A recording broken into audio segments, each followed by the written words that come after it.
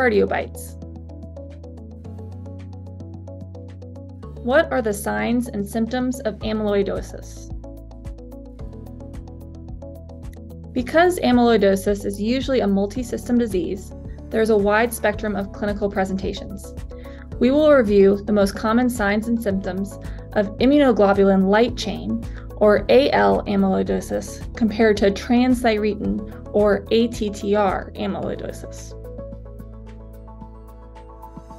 In patients with immunoglobulin light chain amyloidosis, the heart is usually the most commonly affected organ, followed by the kidneys, nerves, liver, and gastrointestinal system. The signs and symptoms of AL amyloidosis include fatigue, weight loss, orthostasis and lightheadedness with standing due to autonomic dysfunction, macroglossia, periorbital purpura, shortness of breath, palpitations, lower extremity edema,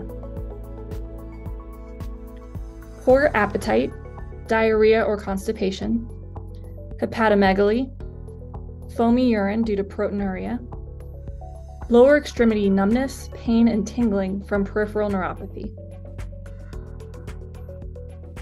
In transthyretin amyloidosis, the signs and symptoms are typically confined to the heart and/or the nervous system.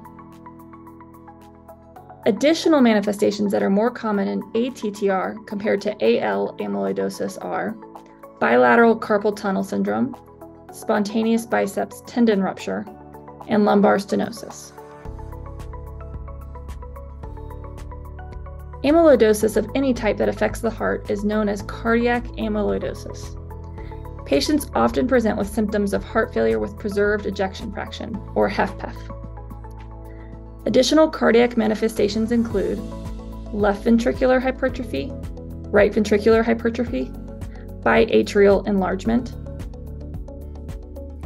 decreased QRS voltage relative to the degree of left ventricular hypertrophy, atrial fibrillation, and atrioventricular conduction disease. In summary, recognizing the signs and symptoms of amyloidosis can aid in the timely diagnosis and initiation of effective treatment for these patients, ultimately improving outcomes. In a patient with heart failure with preserved ejection fraction, or HFpEF, and left ventricular hypertrophy, cardiac amyloidosis should always be considered in the differential diagnosis. Thank you for tuning in to this edition of Cardiobites, brought to you by the Heart Failure Society of America. Support for this program was provided by an independent grant from Alnylam Pharmaceuticals. I'm Christine Seiler, Advanced Heart Failure and Transplant Specialist at the University of Colorado. Please complete this short survey to help us identify more programs that may be of interest to you.